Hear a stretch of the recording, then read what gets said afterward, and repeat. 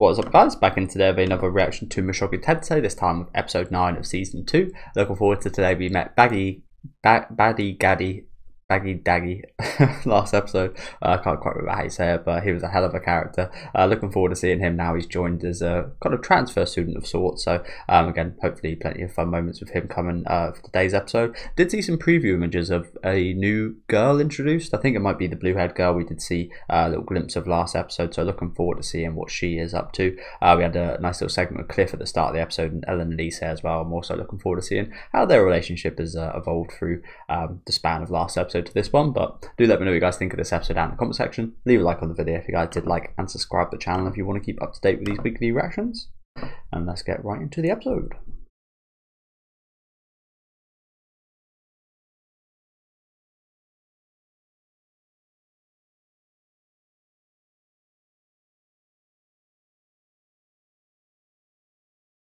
Is this not last episode? Have I got the right episode? I think so. I think this is the right episode. This is quite a familiar. Sorry, they were taken back. It kind of feels like I think actually the other girl was in the last scene, wasn't she? The other cat girl. But this is really similar. Apologies about that. I actually made the same mistake a couple of days ago with an anime I was watching, where I clicked the episode before. I feel like this is very familiar.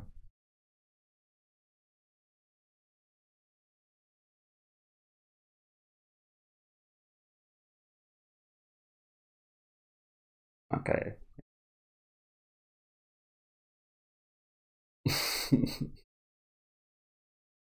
I think he has an affinity to all types of women, honestly.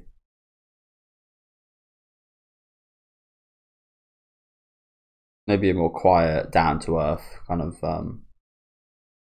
shy girl like Sylphie might be a good change of pace from the strong, kind of loud, super energetic type.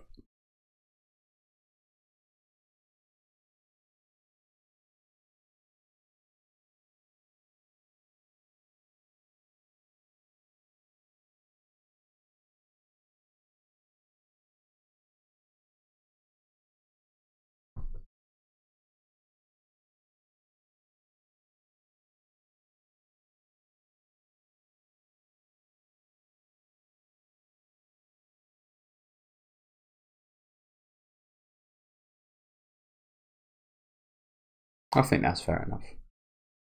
Yeah, let her do what she pleases. I can very much understand her worry. She's got it wrong, of course. You'd hope to think that she's got it wrong. She definitely has. Obviously, for her point of view, it's not certain.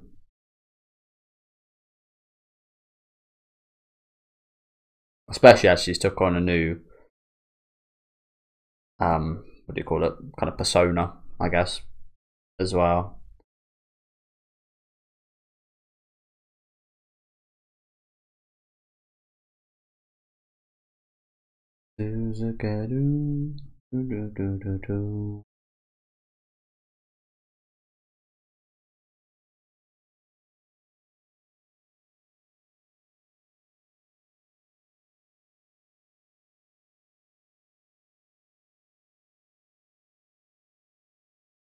Crazy that we've only got a couple weeks left, isn't it?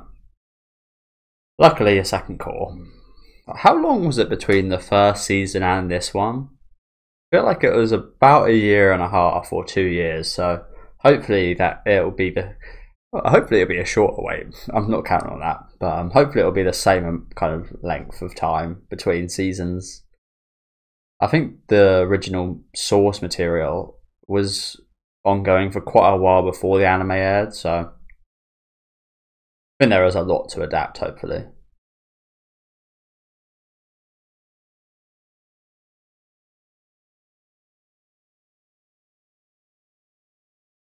I really can't get enough of this, if you know what I'm saying. It'll be a sad day when it ends, but hopefully it's very long running.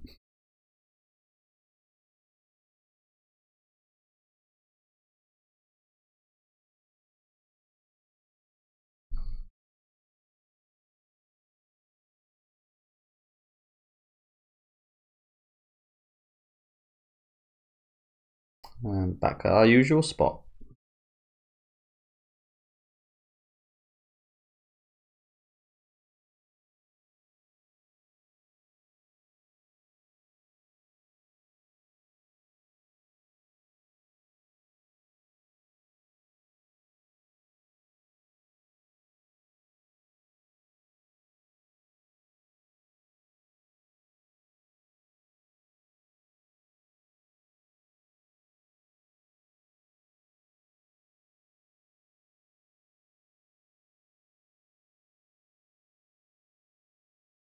Silent 7-star.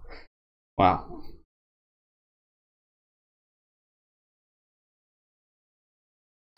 But the outrageous name. So this.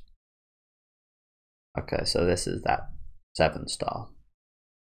Again, I see this shot in the preview. This episode.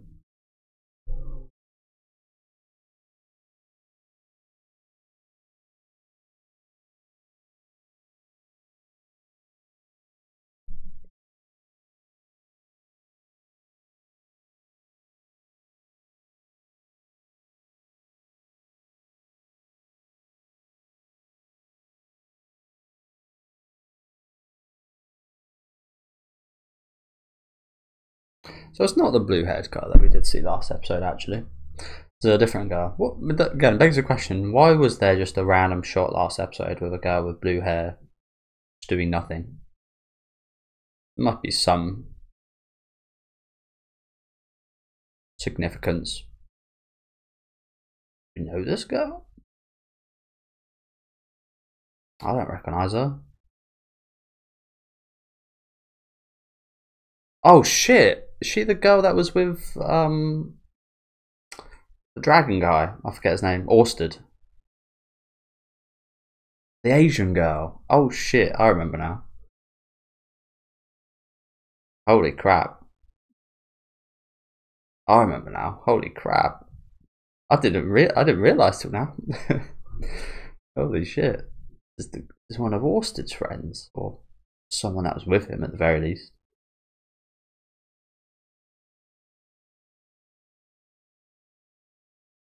That was quite the reaction from Rudy, understandably so.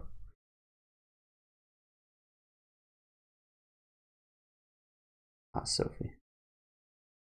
Why is she speaking in that language?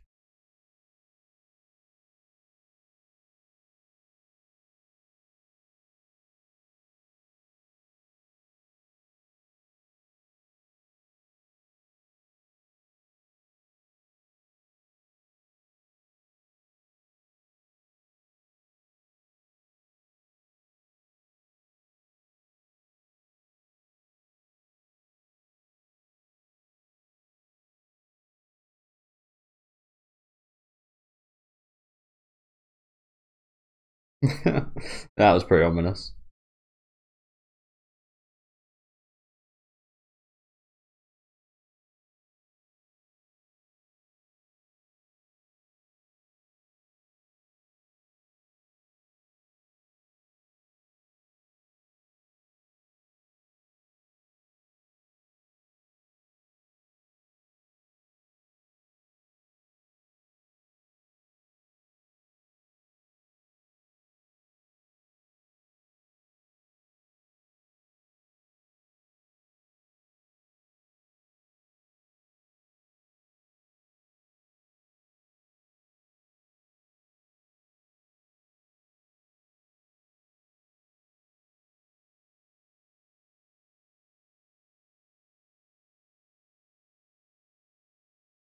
That is Japanese. So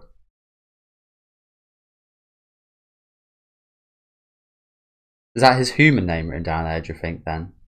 Oh, no. I do forget his human name.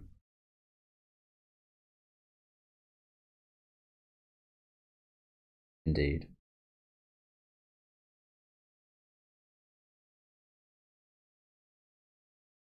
So she has. So she's been reincarnated as well. Okay. I think that did pop up as a question, didn't it? We met Orsted. Wait, we actually know this girl. Nanahoshi. Nihon Jinyo. And we're back to speaking in Japanese. Or normal language.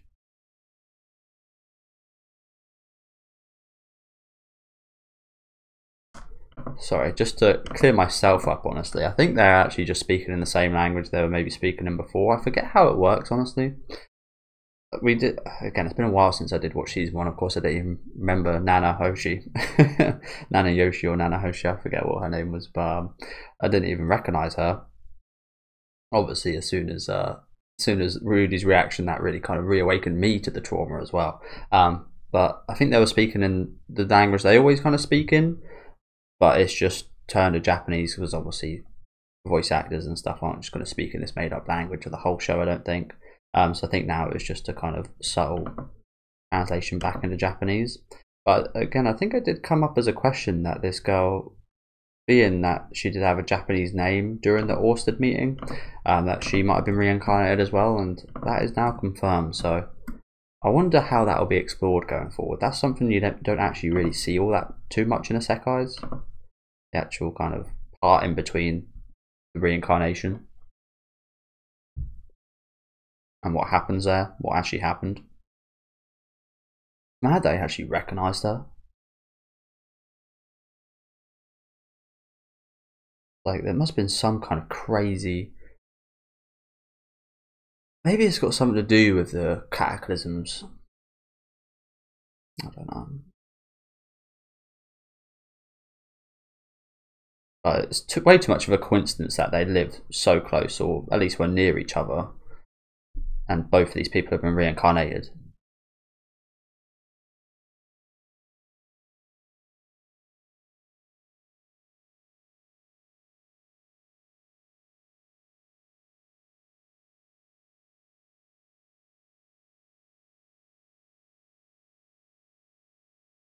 It seems like she's much more still who she was, whereas Rudius was very much on a journey to change. I think that's quite evident here as well, isn't it?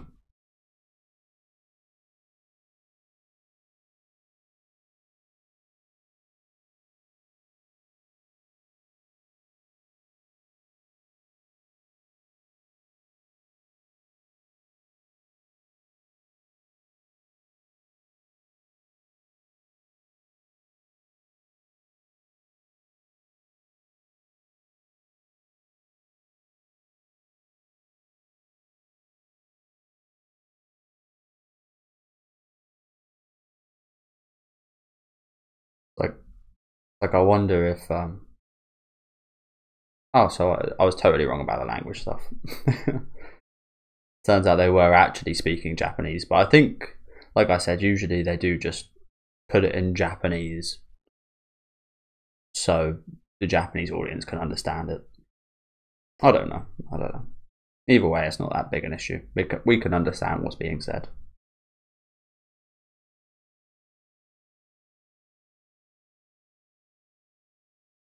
But yeah, I was going to say, I wonder if she'd be wanting to work with him and such if she did know who he was before as a human in the human world.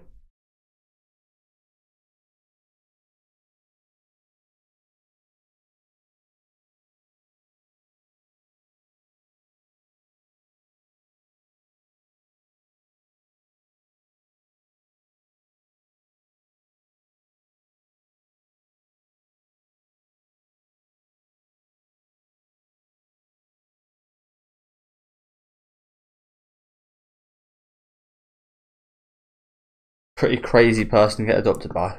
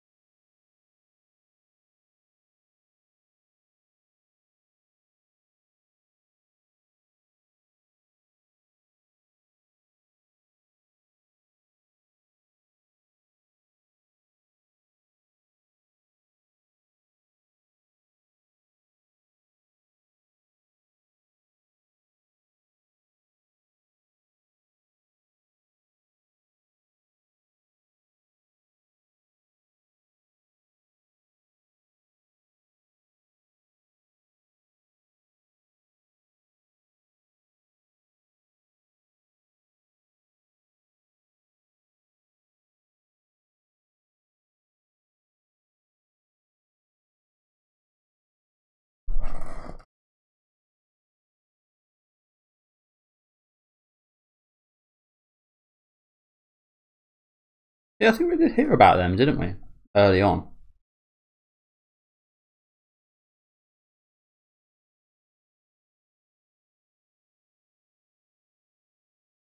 I kind of thought that would be the case.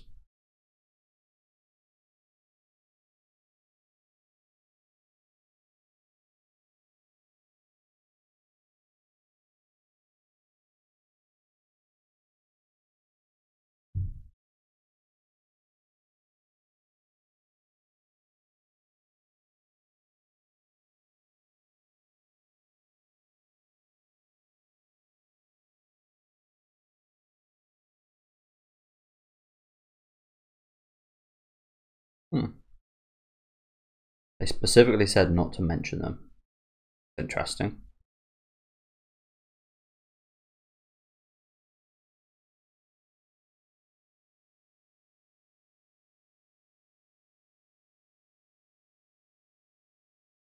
True?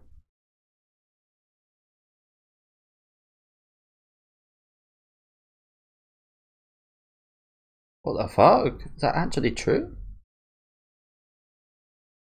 Quite scary.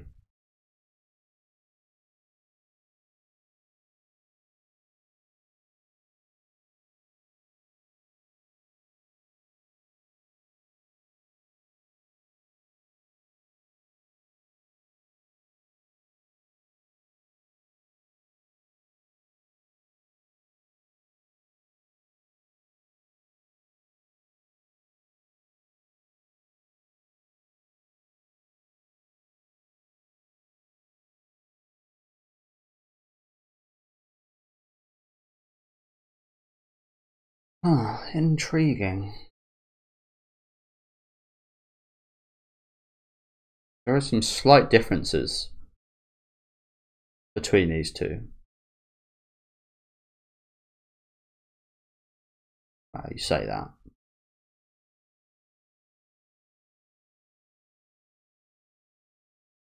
Yeah, some slight differences that actually, like little cracks that cause a major change in their existence here, I guess.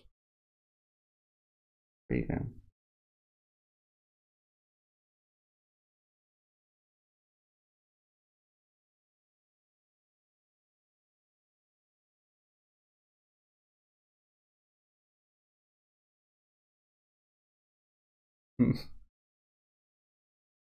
True, all true.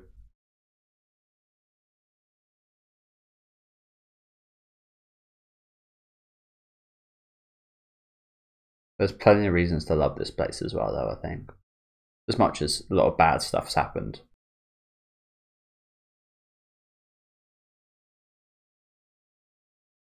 The people here are great, the settings. Again, there's a lot wrong with it, but there's a lot wrong with most places.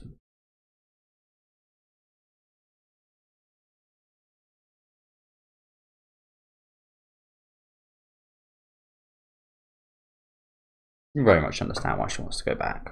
Definitely.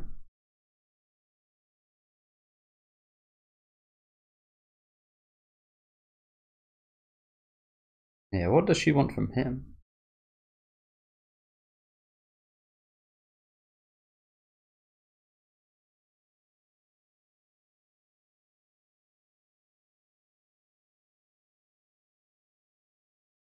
Yeah, I think Fitz is just sitting there, just not understanding any of this. Like they're speaking in human Japanese right now. Kind of feel a bit bad for her back there. Or really worried.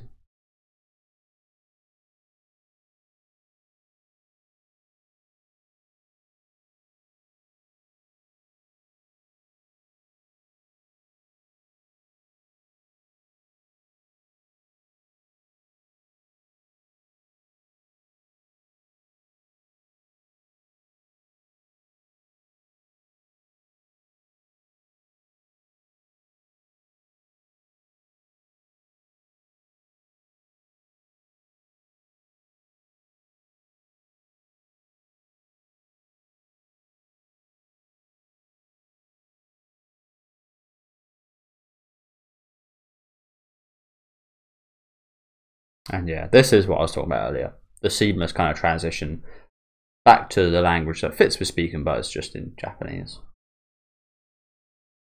so we can understand.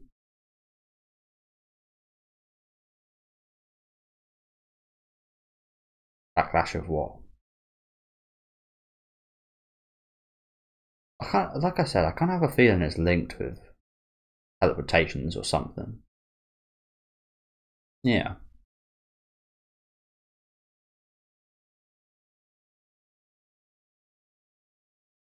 I don't know.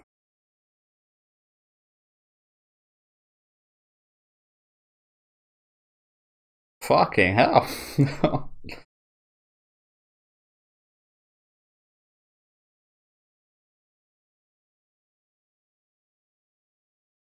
Jesus Christ.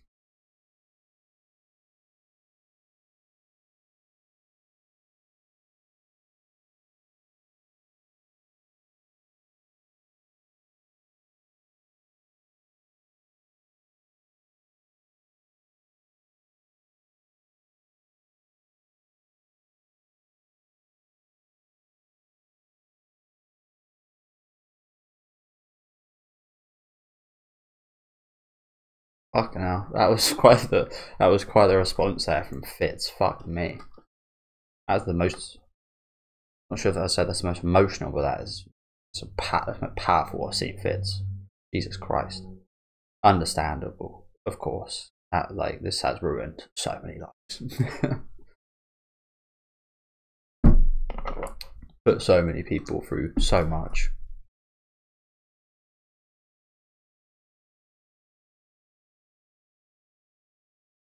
Wow, that was a scene and a half right there.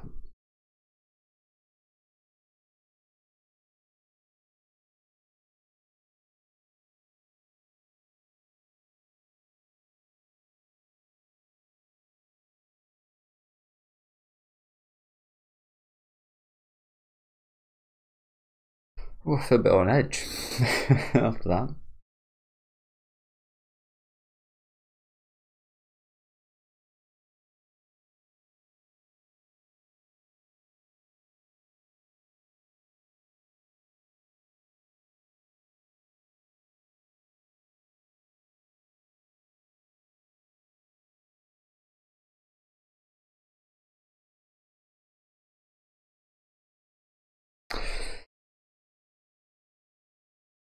Yeah. We've been through a lot today. Fucking hell. Nanahoshi. Nanayoshi. Quite the meeting. My god. And lots of questions brought up. Lots of long running mystery. And it seems we might step, no pun intended here, but might step closer towards to go on.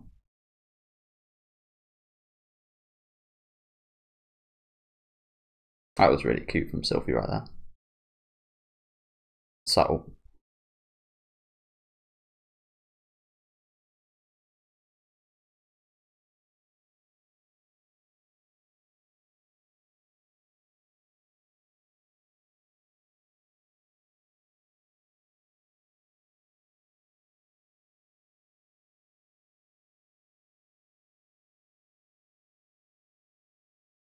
Yeah, I slightly agree with that. I wouldn't say I don't like her, but something about her does rub me a little bit weird as well. Like, I don't know. I haven't fully kind of I don't fully like her. I don't dislike her either though. We only just met. Well, we met her earlier, but we only just really met her then. But wow, that was quick.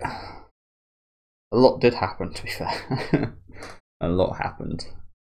Funny because nothing really happened. It was just talking. But a lot happened. That was a great episode. Nanayoshi. So yeah, as I mentioned earlier, I think they're both obviously came here from the human world, but there seems to be slight differences. She might have been summoned via teleportation, and Rudy more a well, I want to say organic way, but I feel like that's definitely not the right saying. But it'll be interesting exploring the differences between their kind of existence here. Trying to understand that. Like I said, not too many isekais actually do that. A lot of them just kind of very much gloss over that stuff. Like, yeah, fuck all the ins and outs of that. This person's in this new world and you're just going to be seeing them now. But it actually is interesting comparing a person born into the world and wants to be a part of it and wants a new chance of life compared to a person that was sent here and didn't really want to go here, didn't need a new chance, wants to actually go back to their old life in their old world. I think that's going to be really awesome to see.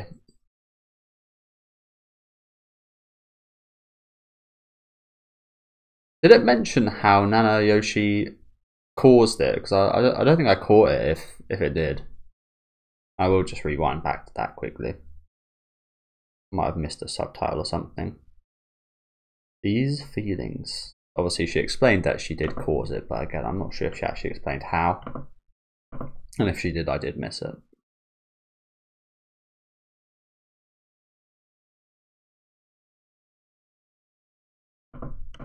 This episode really was just this whole meeting, wasn't it? Quite crazy. Oh, it felt so fast as well. Usually very dialogue heavy episodes feel like they take a bit longer. Not in this show though. Somehow.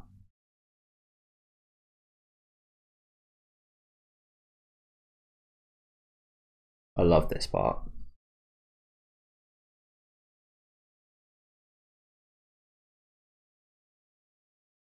She doesn't know how it happened. And it was when she arrived here. So yeah, like I was thinking, this teleportation seems like it probably takes so much magic and such that it's almost like I think back to Fullmetal Alchemist. There's the outcome, and then there's what you put into that. You get the teleportation of Nanahoshi here, and to pay for that, the equivalent exchange would be a mass disaster somewhere in this universe. Wow. I did kind of miss that bit there. So yeah, thank you guys for watching. Hell of an episode today. Hell of an episode. One of my favourites of this season for sure. Again, just a full episode of just talking to people from the human world, which was quite the occurrence in of itself that they're actually talking here and they kind of recognise each other from well, at least Rudy recognises her a little bit from the human world. Again, there might be something going on in that. Maybe it's like fixed on a certain part of Japan or something, that wherever the kind of equivalent exchange sort of kind of stuff comes from. Again, there's plenty of mystery still here, so I'm looking forward to seeing more of these two's relationship in the future. I love this bit from Fitz there as well, her reaction to what caused the Great Cataclysm. That was really emotionally charged, wasn't it? Like I said, probably maybe the most we've seen out of her, kind of letting loose, that no shell at all. She really came out and guns blazing. Absolutely loved that from her, and again, totally understandable what that Great Cataclysm did cause, but just a really intriguing episode today. Again, probably a few things I did miss, so if you can help me down in the comment section, that would be really awesome. Do leave a like on the video if you guys did like, and subscribe to the channel if you want to keep up to date with these weekly reactions. I'll be back next time with episode 10, so see you guys next week. Enjoy the rest of your day, guys.